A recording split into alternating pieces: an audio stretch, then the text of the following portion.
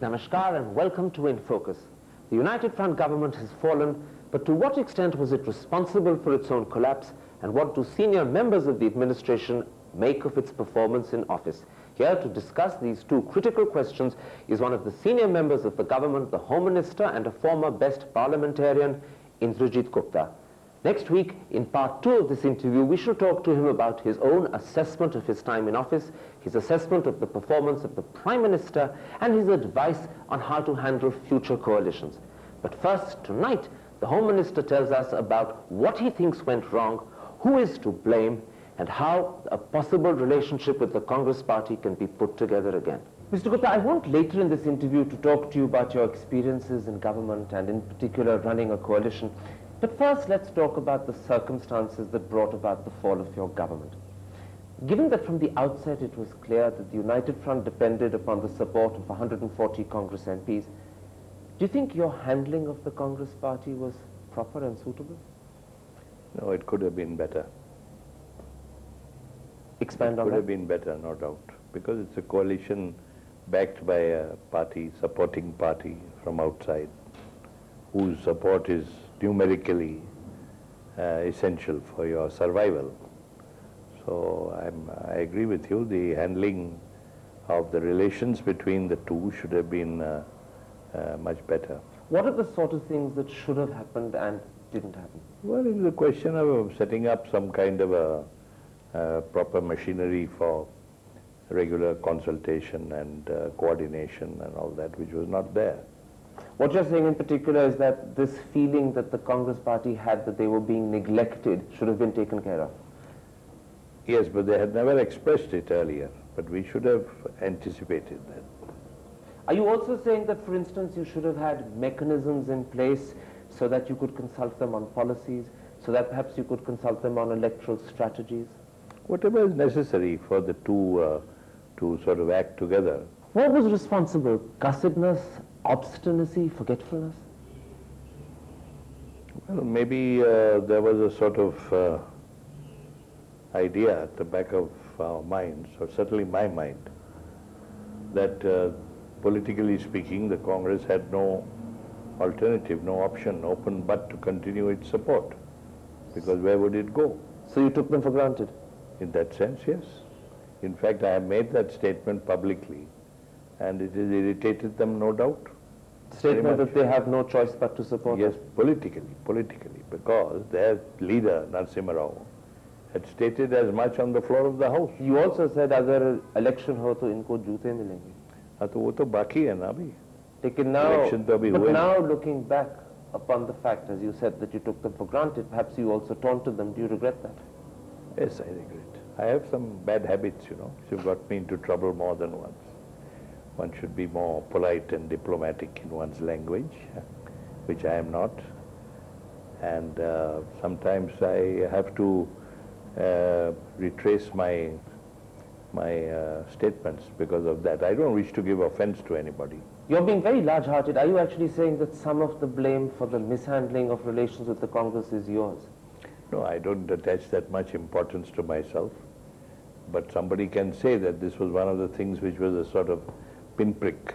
For the record, whose responsibility should it have been within the United Front to ensure that relations with Congress were on an even keel? They were consulted, not neglected. Well, naturally the Prime Minister, primarily. He's the captain of the team. And of course he has had no experience of a coalition government. That one must remember. Yes, but lack of experience isn't a sufficient explanation. No, for that matter, most of us had no such experience either.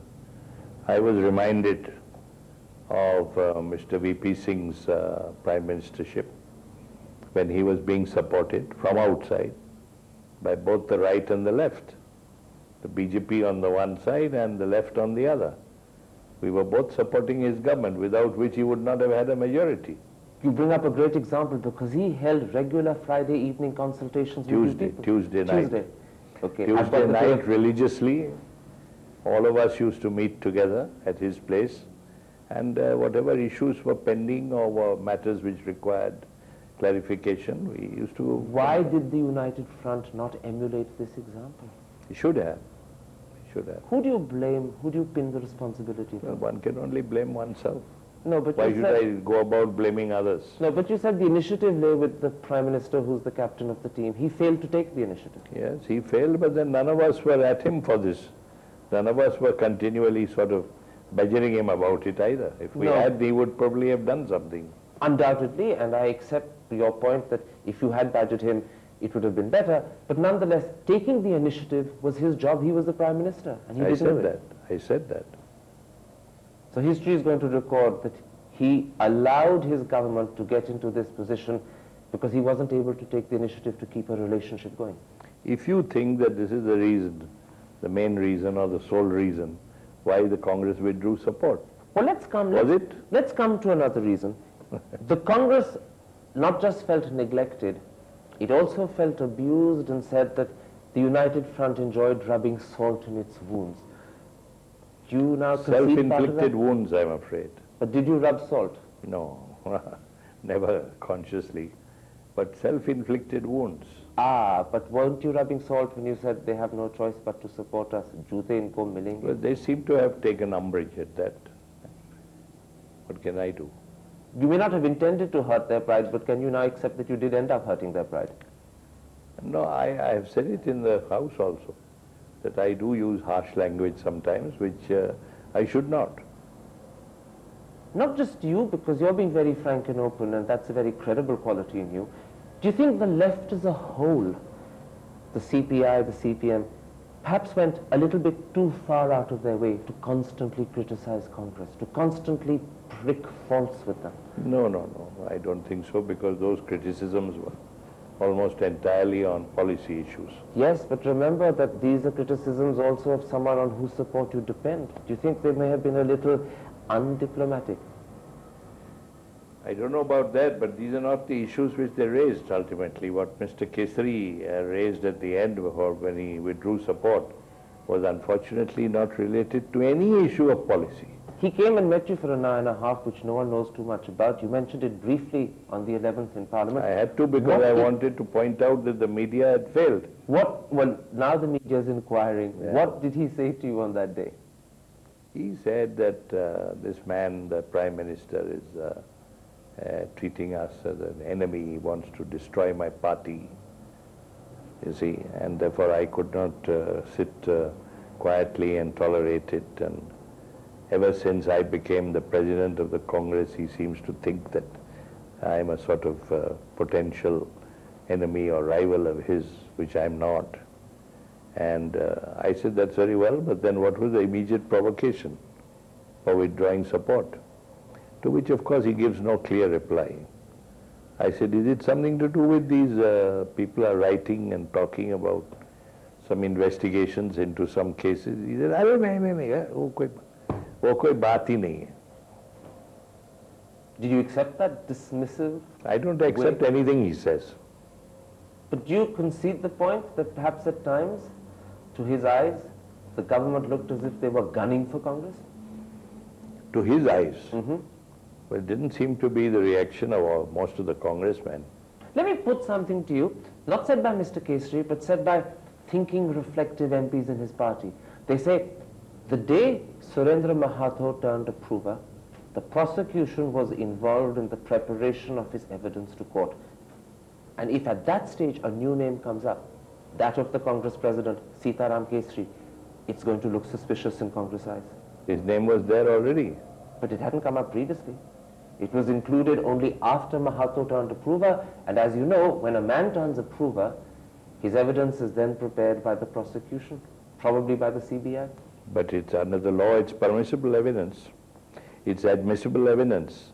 Because it's an approver's evidence, veracity is not questioned. Except that if there's the prosecution's hand in the preparation, won't it look suspicious to your great supporter that suddenly the tables are being turned on him? No, in this particular case, I don't think so, because the role of the Congress leadership as far as the JMM case was concerned was established law much earlier. Only then it was Narasimha Rao.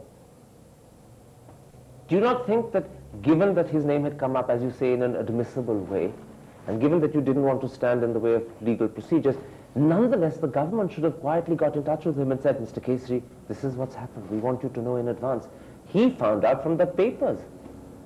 I don't know about this. But prima facie, again, isn't this an area where it could have been handled better? But I don't think this was a major issue. And he denied it very stoutly. To me, why did he deny it? He should have said that he was trying to frame me or something, but he never said anything like that. Let me come back to the central core of what I'm trying to get at, I suppose. Do you think, reflecting on the 10 months that you spent in office, that one of the dilemmas that the United Front was caught between was that on the one hand, it was critically dependent upon Congress support for survival. On the other hand, many elements of the United Front couldn't break free of the anti-Congressism that's been a part of their lives for so long. And you were caught on these two pegs. Well, the first part of your question is correct.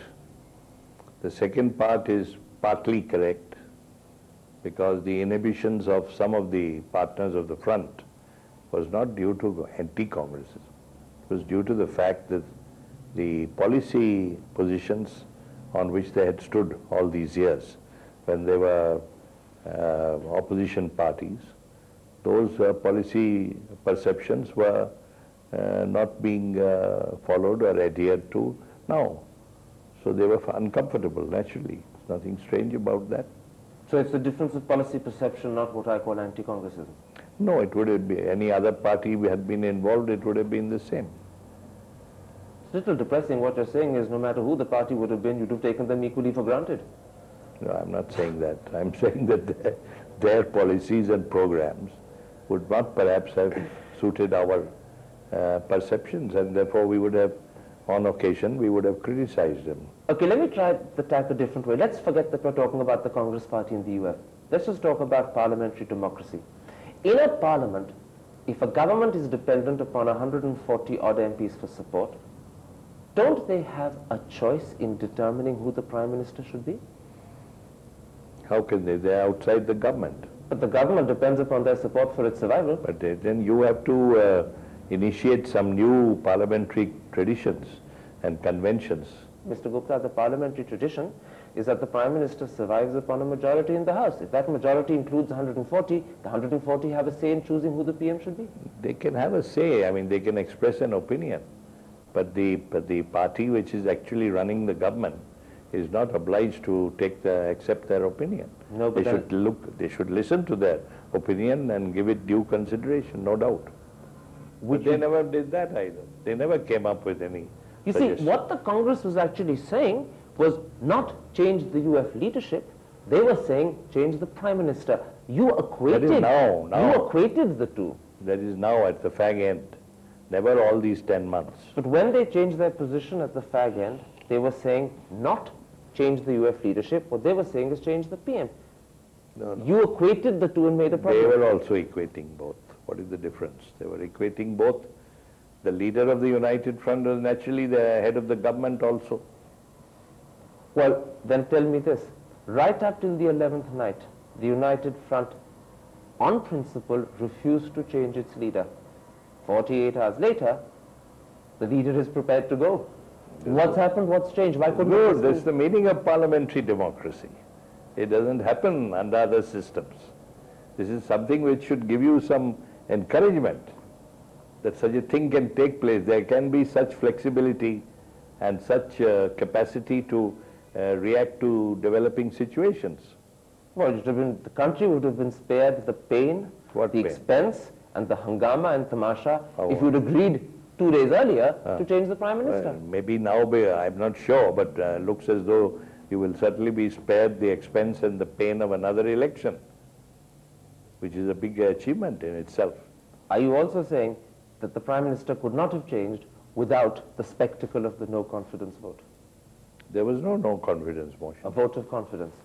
Without that, the Prime Minister couldn't have changed. Is that what you're saying? No, I don't So think that was an essential step. You had to go to the brink to retreat. No, I don't think so at all.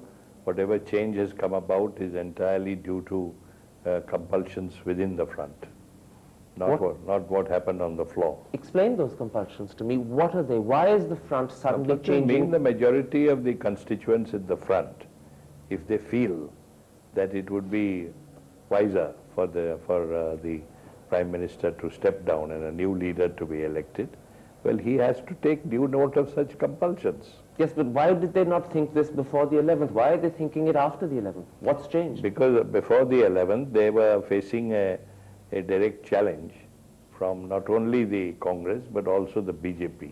And after the 11th, they're worried about elections. After the 11th, we found that no MP of any party, cutting across party lines, was prepared for an election. आप ये कह रहे हैं कि पहले कांग्रेस को हराना था और अब मुल्क से अपने आप को बचाना है. आप कुछ भी सोचिए. But that's true, isn't it? It's fear of an election that's got the United Front to change that position. But fear of an election is there in all the parties. Because personally I feel, as I spoke there also, that the voter would not only be unhappy about another election, he would be angry also. He'd hang you, was your word. With all the parties. That why should you go on repeatedly putting us into this jam? In which case, not so much as Home Minister, but as one of the country's greatest parliamentarians, why aren't you people subjecting yourself to the wrath of the voter? It's a justified wrath, as you keep saying. Because of precisely what you are saying, that it will cost the country so much. Again, this is a big country with so many people. We have not passed the budget yet. All this would have gone into the melting pot. But then, Mr. Gupta, I come back to my point. If the financial stability of the country, the budget, the cost of elections was so important, you could have agreed to change Prime Minister before the 11th, and we wouldn't have had to waste any time on the 11th. We could have just got on with normal functioning. You could have agreed to do this 10 days earlier. No, I think the debate on the 11th was very, very necessary in order to give the people of the country a understanding of what had happened. And if nobody was prepared to give a single word of explanation as to why this support was suddenly withdrawn. I challenged them repeatedly. Not one leader got up to speak. Is this something which you talk about accountability? This is the way a leading party which has ruled the country for 50 years, this is the way their leaders behave? And should the people of the country not know and hear about it? So the 11th was important to expose the Congress? Yes, that was definitely one of the main purposes of it, and I think it has served that purpose. But didn't you in the process also at least partly get exposed yourself? Mr. Vajpayee made the telling point कि आपने भी उनके साथ बातचीत नहीं की, consultation नहीं किया. Points which are accepted today. Consultation के बारे जरूर मैंने कहा, consultation नहीं किया, ये हमारी एक गलती थी, कमजोरी थी. लेकिन ये जो इन्होंने किया, wrecking the whole government and bringing about instability in the whole political system, is it the same thing? Can you put the two on a par? What you're saying is we may have sinned, but we didn't deserve to be killed for the sin. We are not being killed. You need not bother. We'll see who will be killed. Okay, you're sounding as if you believe there is resurrection ahead. Let's accept that. That's it for part one, but don't go away. We'll be back with part two in just a couple of moments.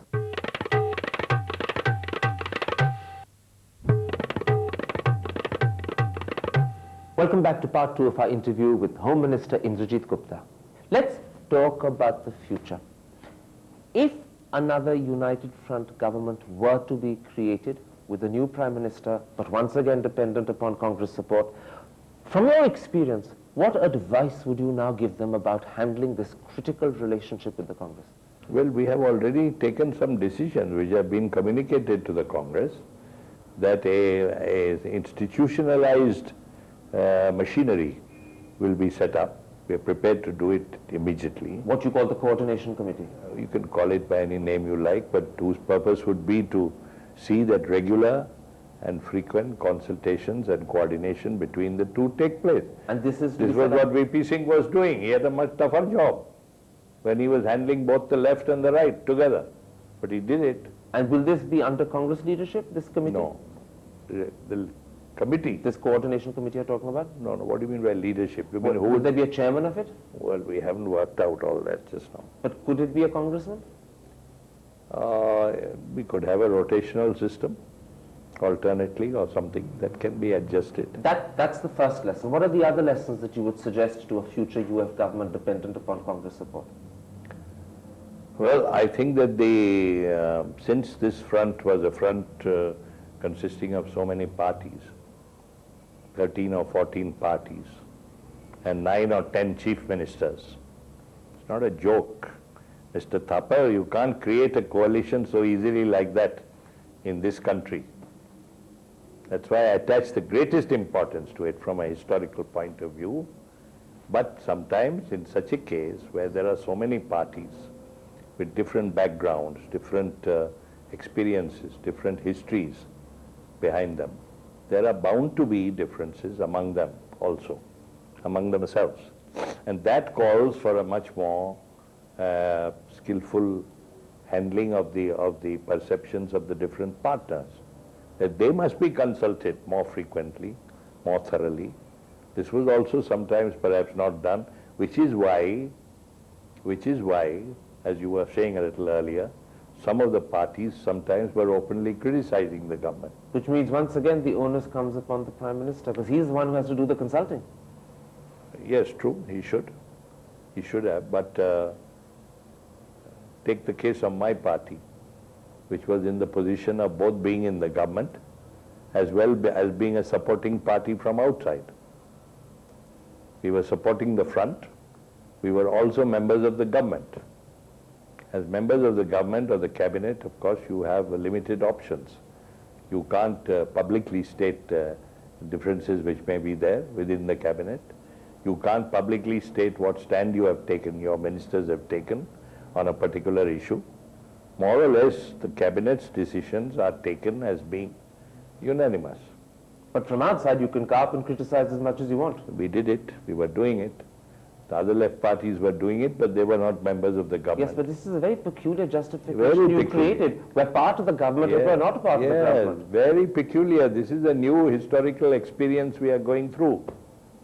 And I had raised it many times in discussions that you tell us what to do, because this is a position which is difficult for us also. You said this to your party? No, I've said it to the party, I said it to the parties also. But no answer was forthcoming to anyone? No answer was forthcoming, because everybody is going through the same experience and was not very clear as to how to handle such a situation. I want to explore this a little bit more in part 2 of our interview, but come back to what I want to finish this part of the interview with. The whole thing now depends upon the person who becomes the new Prime Minister. He has this difficult task of handling Congress. He has the difficult task of handling 13 members of the United Front. True. You have to be very careful choosing Mr. Gowda's replacement, don't you? True. You have to try and find a better man who has... True. You accept that? Actually, you have to try to find somebody who... No, a better man is what you accepted. What do you mean by better man? A man who is better able to handle these difficult relationships. You can't be sure about that till he's been tested. But what you also said is that Mr. Gowda could have handled them better. He wasn't quite up to the task. Because I don't think he had the requisite experience. Did he have the talent and the skill? Talent is, why not? Talent is not something which is very based on great scholarliness or... But if he had the talent, it wasn't realized, it wasn't seen in a big way. Well, I don't know. Somebody was telling me this morning, a congressman, that I must say, you people kept together, you stuck together for 10 months. There was no crack. There was no split. You have so many splits within a single party. But as you're saying, the new man has to do more than just keep together. He has to actually bind you together. You should try to do that, certainly. Mr. Indrajit Gupta, on that note, I'm going to end this part of the interview. In part 2, I want to talk to you about your own experiences in government, your own reflections upon what the United Front Ministry achieved, and this important subject that you raised at the end, how better can these 13 parties learn to cooperate amongst themselves so that they bind together. But for that will have to be next week. For now, it's goodbye from the home of Mr. Indrajit Gupta till next week when we return with part 2 of this interview.